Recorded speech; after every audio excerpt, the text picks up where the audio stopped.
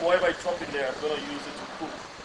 Sonny was first in trouble with the law at 15, then in and out of the jail, where he picked up a heroin habit. I got 8 months in prison for assault, and I lost my tenancy, I lost my house, I lost my job because of it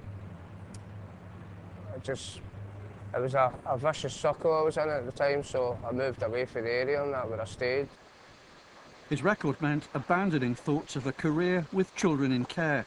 Any job I'd apply for, like working with young people, like because I'd be charged with police assault, they would just think you're a violent person. So I started going into catering work, but even then, some of the charges that I had, like even some employers for the catering industry wouldn't employ me.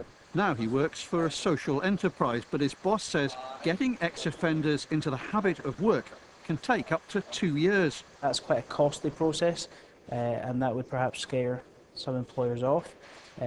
But certainly once you go through that process and you manage to rehabilitate them into the ways of working full-time, then we certainly end up with some of the most loyal, hard-working, committed employees that we have across the whole business.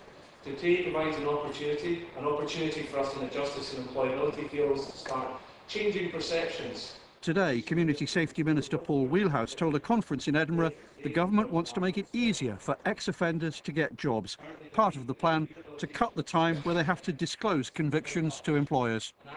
When they leave prison, they sit at home, they watch television, they drink, and inevitably they will have children. And that means that the impact of that offence doesn't just impair one life, it impairs families' lives, it impairs the lives of future generations. But if you can repair that damage, you make a real difference. A job gives you so much in life. It gives you work colleagues and friends, it gives you regular, sustainable income. You can put a roof over your head, provide for your family, buy the things you need. It gives you a routine, it gives you a purpose. So I think a job is one of the best social policy inventions that have ever been. And Sonny says his job has changed his life. I've get to see my wee boy Callan that now, got a good relationship with him, my wee daughter Charlotte, and if I was still running about taking drugs and that, I wouldn't be able to have that relationship with him.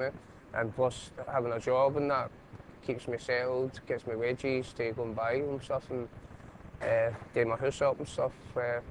A lot better life, totally black and white compared to 2 years ago. With 3/4 of employers admitting they discriminate against candidates with a criminal record, real change may be tricky.